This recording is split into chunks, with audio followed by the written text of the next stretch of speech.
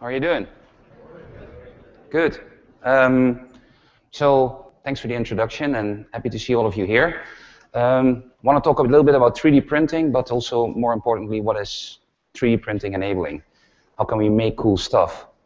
And what I want to talk about today is not only about making things because we've been doing that, but also making things based on the IP that big companies have, because there is some exciting stuff happening there. So it's kind of obvious if you look around us, and the maker community knows this better than anyone else, that we want to make our own products, for the things that we're really passionate about, for a hobby, or even for cool gifts. It's much cooler to make it yourself or get something really original than to go for the mass-produced stuff.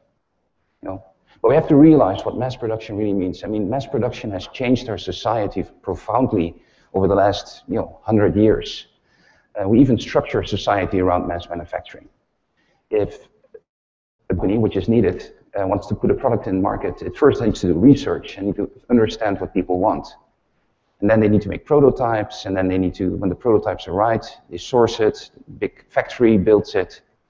And all of that requires big numbers, because if we don't hit those big numbers, that whole long process, which ends with shipping the products typically across the world, putting it in shops, if that big process doesn't run big numbers, it's unaffordable.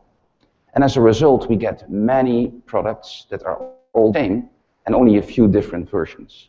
But we don't want that. What we want is the stuff that we have in our heads. And if you're inspired by existing products even, you go like, I wish it had a different color or a different shape. Mass manufacturing doesn't cater to that.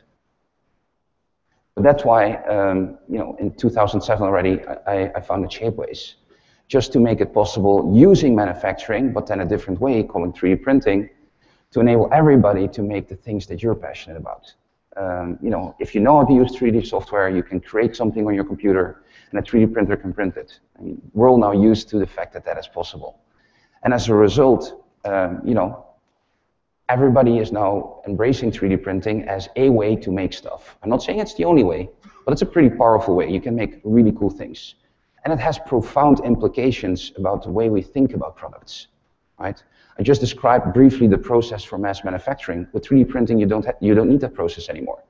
You come up with an idea. If you know how to model it in 3D software, you can print it. And then you can try it, whether people like it, whether you like it, whether it looks good, or you change it. And on the marketplace that we have on Shapeways, many people start even selling those products, because when they show it to friends and family, they like that. And they start selling it. And some of our shop owners are becoming very successful. We have over 20,000 people now on Shapeways that are selling their products to a worldwide audience. And we print, as a result, over 150,000 unique products every month. And those numbers keep going up and up and up, which is really cool. So as a result, what are people making? Well, you need a mount for your GoPro camera. Here you go. This is a head mount for a GoPro.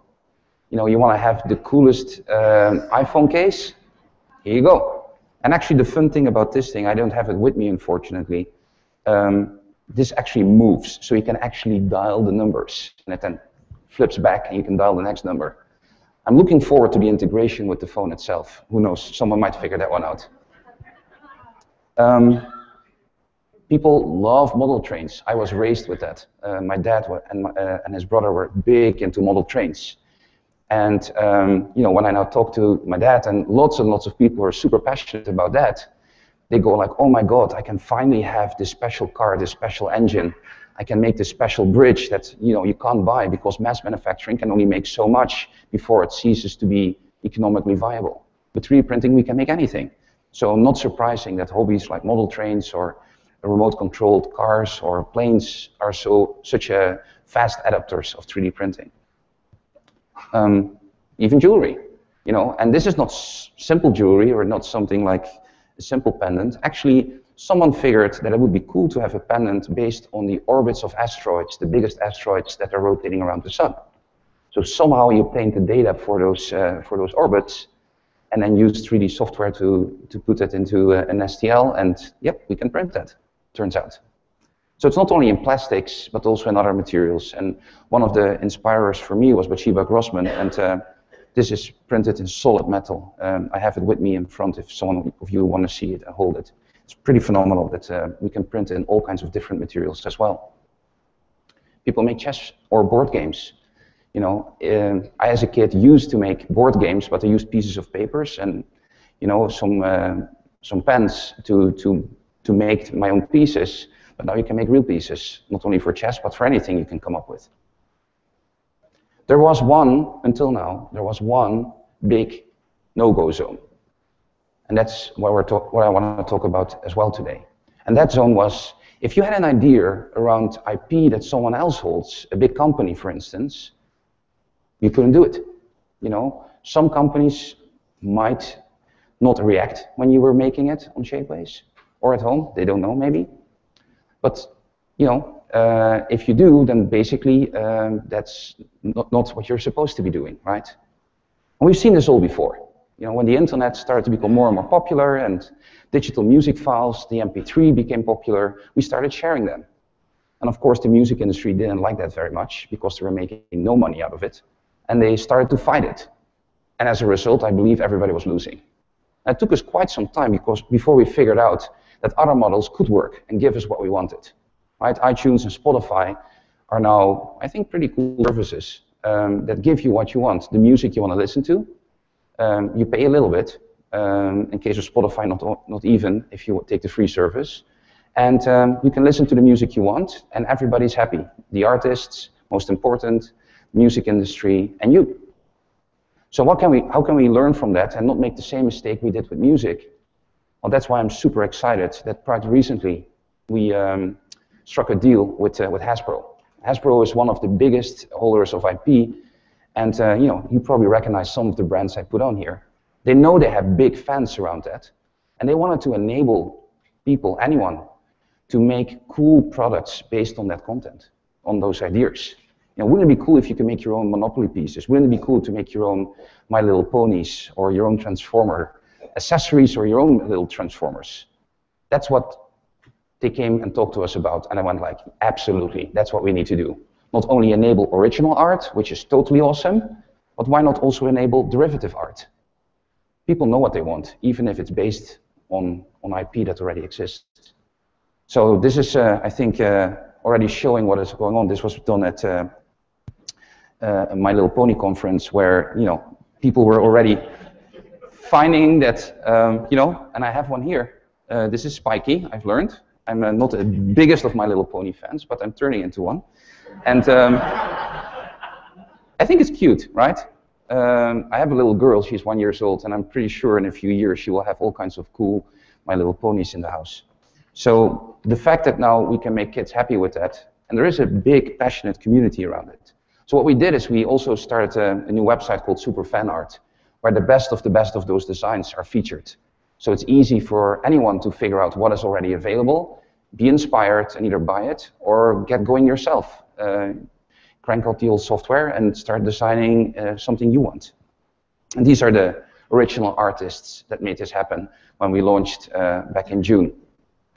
But besides the cool content that we already have made with, around the My Little Pony brand, and we did it there because the full color material works so well with 3D printing and My Little Ponies, we now are adding many other brands. G.I. Joe is possible, Transformers, Monopoly, you know, and I think this is only the next step. There's many more that will follow, I'm pretty sure of it. We start to see more and more activity on the site. People are uploading hundreds upon hundreds of designs. And you know, we're pretty excited about that, because it's just like when we started Shapeways. In the beginning, there were a few models, and then a few hundred, and then a few thousand. By now, people upload 150,000 designs every month. I wouldn't be surprised if we're going down a year from now that half of the content would be based on existing brands. I wouldn't be surprised by that at all. So you can make your own little Monopoly figurines, or you can make even jewelry based on Scrabble. You know, why not? I'm probably not even scratching the surface of the creativity that's out there. People will figure it out. That's one of the cool things of working at Shapeways, to be surprised about the cool stuff that people come up every day. You know, it's really, really cool. Going back to what I originally said, mass manufacturing and how it works. The fact that we now are enabling people to make stuff also based on existing IP is a fundamental game changer for brands as well. Why? Because up until now, if you had a brand and you had a game or you had a movie and you had that original content and you wanted to merchandise it for one, you needed to figure out what would be the coolest stuff to merchandise. You know, when a movie is released, there are typically a few things that are released around it. And it's only a few for the very simple reason that mass manufacturing cannot do a lot. You know, you need to focus on the things that you believe will sell well. And that's a problem. So we have to market research, we have to figure out what's the right merchandise around it. And I think this is a very cumbersome and actually risky process. And in the end, we don't get all that we want, we get only a little bit. So this is now changing. Because if we open up that creativity and enable people to make and come up with those things that they want, they start actually coming up with the best ideas. The company doesn't need to do it anymore, I think. I think the community will come up. You know, the fans of the brands will come up with the best stuff that people want. And if some of that will be mass manufactured because there is so much demand, you know, who cares? You know, that's cool too. But in the end, what is changing fundamentally is that the fans become in charge of the products they want. And that's, I think, a fundamental change that is happening as a result of things that are, you know, 3D printing, but in general called digital manufacturing. We, the end users, the makers, the fans, we become in control and we can define what we want. And that is so different from what we're used to, where companies define what we can buy. So the brands start to embrace the end user, the users. And I think that will change a lot. So that's what I wanted to share with you today. Any questions? Feel free to ask.